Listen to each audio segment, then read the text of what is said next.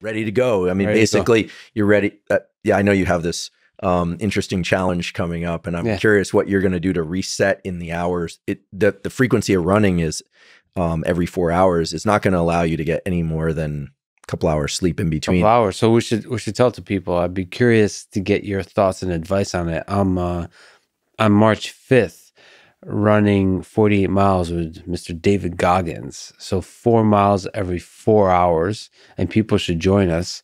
He's that madman is going to be live on Instagram starting at 8 p.m. Pacific on March 5th. So you're going to join him in person. In person, undisclosed location. Undisclosed location.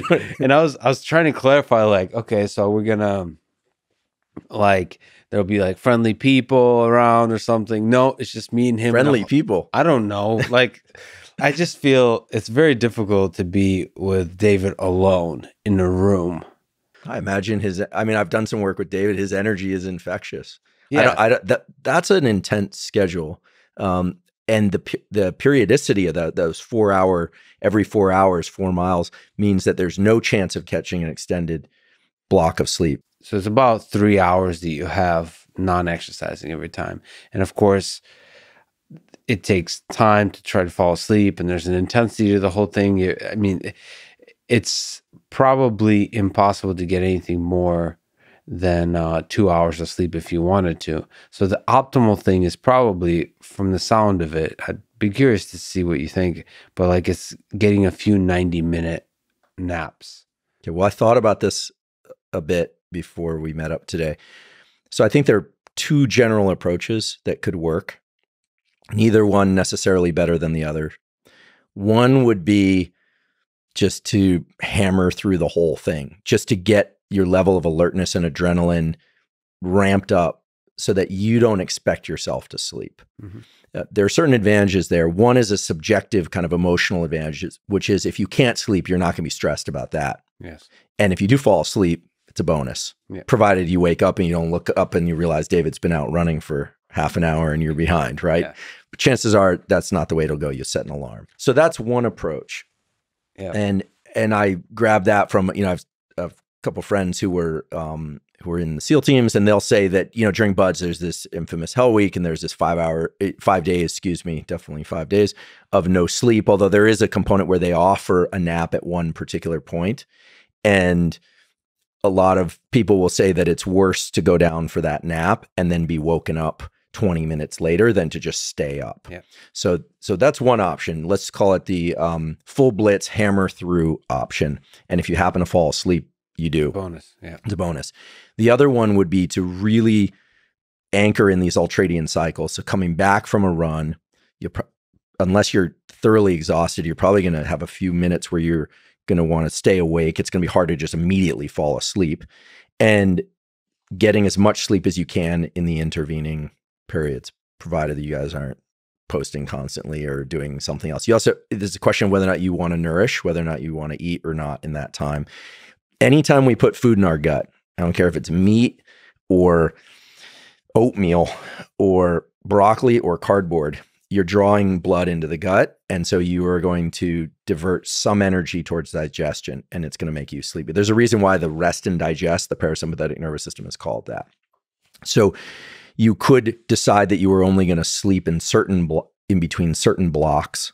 That would be another way to think about this. So because I did this last year, I ran very slow. Some of it was walking. I was listening to audiobooks. And one of the biggest mistakes I did is to overeat during that time. Right. It was, it made the experience very unpleasant. So I have been considering basically eating almost nothing throughout the day.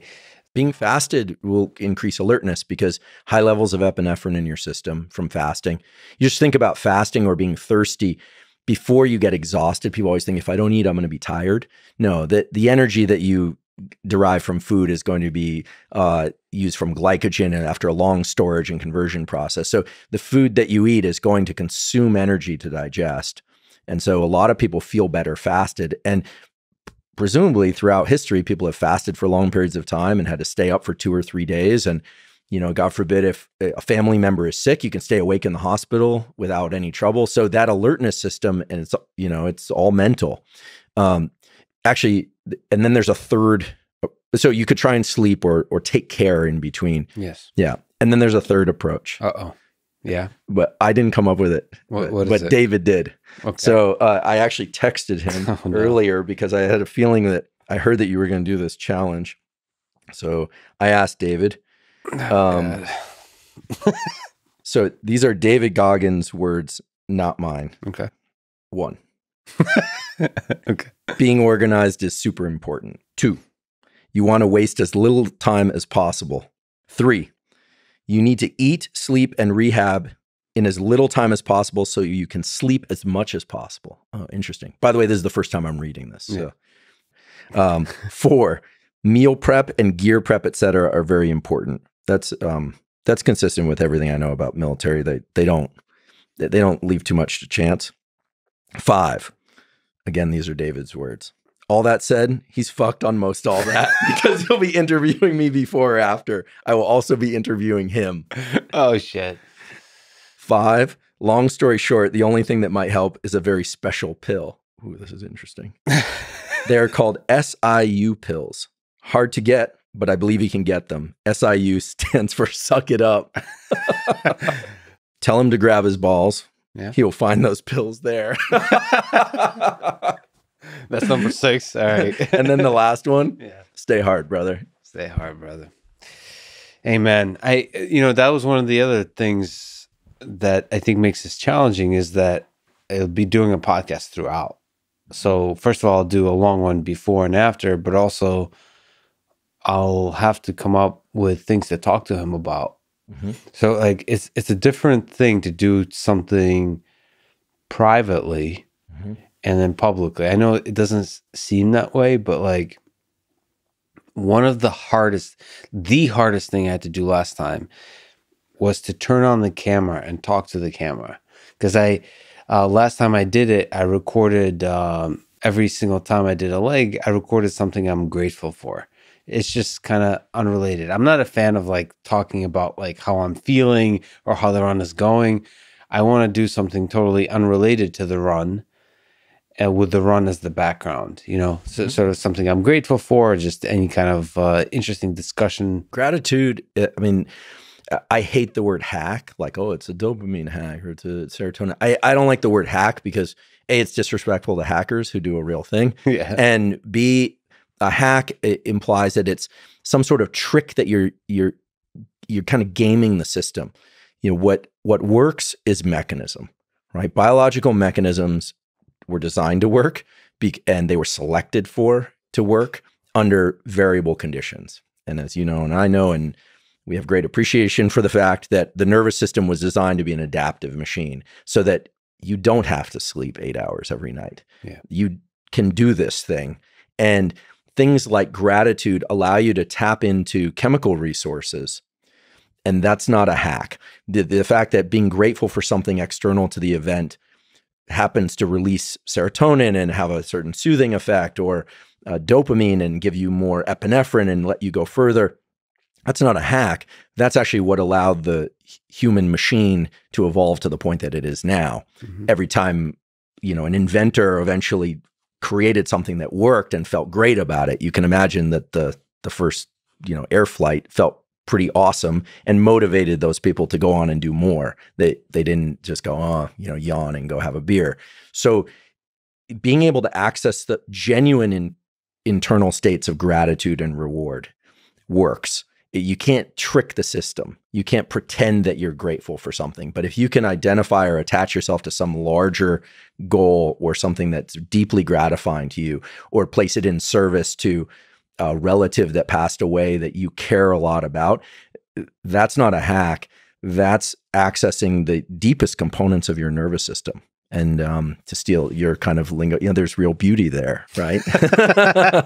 Yeah, but for an introvert like myself, and I think David, I don't know if he's an introvert, but like he's not, despite the fact that he has written a great book and he communicates, he puts himself out there, he's not really a fan of communication. He's not, I don't know if he's energized by speaking his mind.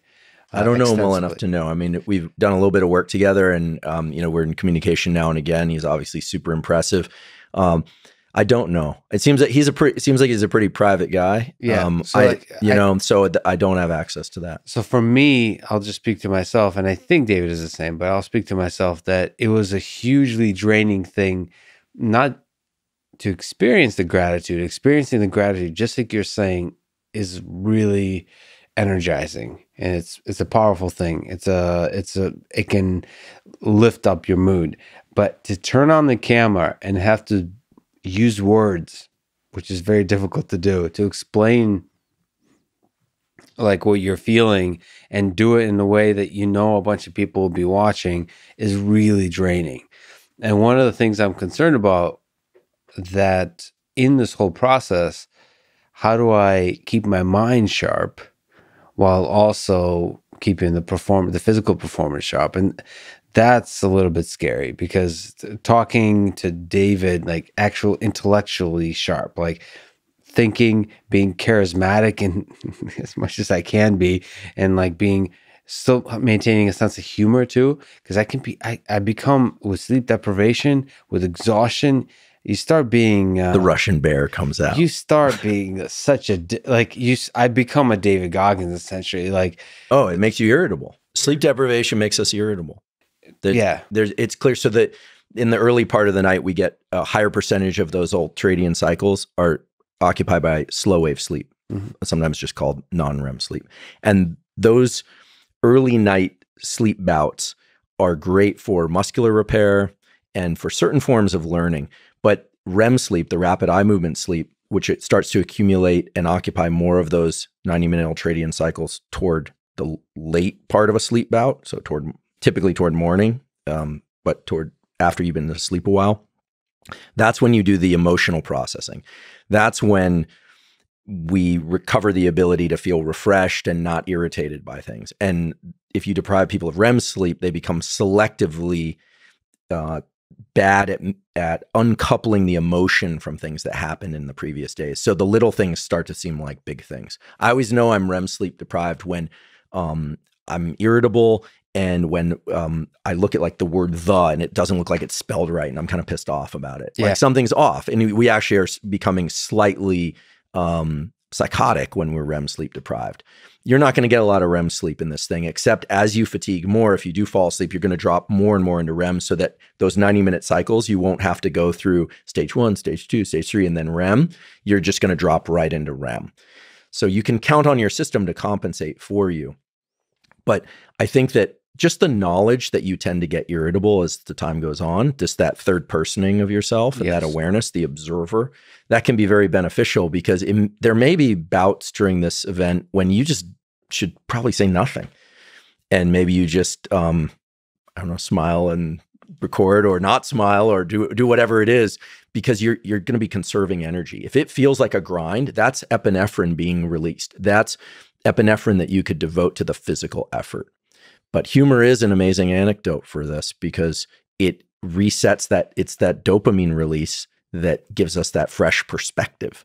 And it's a real chemical thing. It's not a hack. It's not a trick. It's not a visualization. It's biology in action. Well, but I think the act of interviewing, of conversation in these processes, even if you don't want to do it, the right thing to do, even when you're feeling irritable, is to do the third person view and be able to express with words that you're feeling irritable. Like, express what you're going through, use words, which I hate doing. I think my ultimate thing would be just to never say a single word to David Goggins and just go through hell. It doesn't matter what we do, but to do it quietly, to also express it.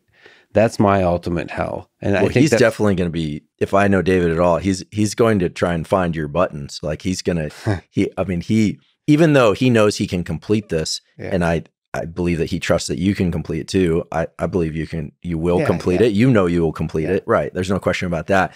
But he's not going to make it easier for you. He's going to make it harder. Well, I'm afraid. So I'm like, it's very difficult for me. So 48 miles is not easy. I have not been training that much, so I'm now ramping up. But it's not like going to kill me. We'll see what happens. Of course, for him, he might almost get bored, because I think the 48 miles for him is easy. I think I don't know that ever gets easy.